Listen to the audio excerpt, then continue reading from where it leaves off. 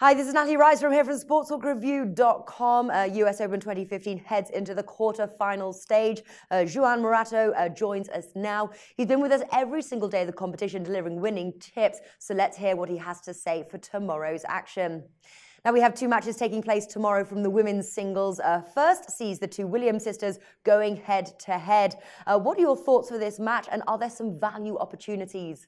Well, the match between the Williams sisters is clearly the big expectation of the day for tomorrow on the women's side. Serena looking for her Golden Slam opportunity. And after a tough match against Bethany Matek-Sands, she raised the level, defeating another American, Madison Keys, in straight sets, not facing a single break point. Now we'll face another American, her sister Venus.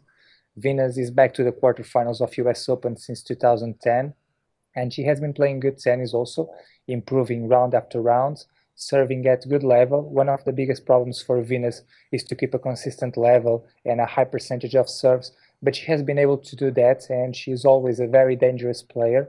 It's always tough for Serena to face her sister, a very emotional match, and it's not easy. Also, the matchup, so two very powerful players, doesn't suit so well Serena, and the handicap on Serena is at -5, which is too high. She's a little bit overrated.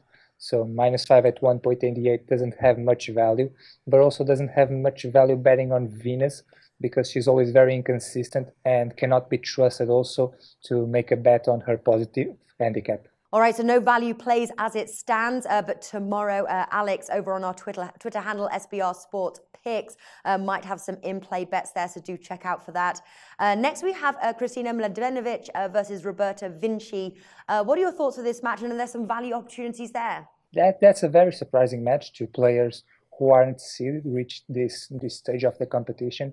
Mladenovic has always been a very promising young star with her big games, especially the forehand, the serve, and her mindset, very offensive mindset, always trying to come to the net. She also does well on doubles, and she has been able to perform at her best and not make so many errors. She defeated yesterday Ekaterina Makarova in a wonderful performance in 3 sets, and she's for the first time in the quarterfinals of a Grand Slam.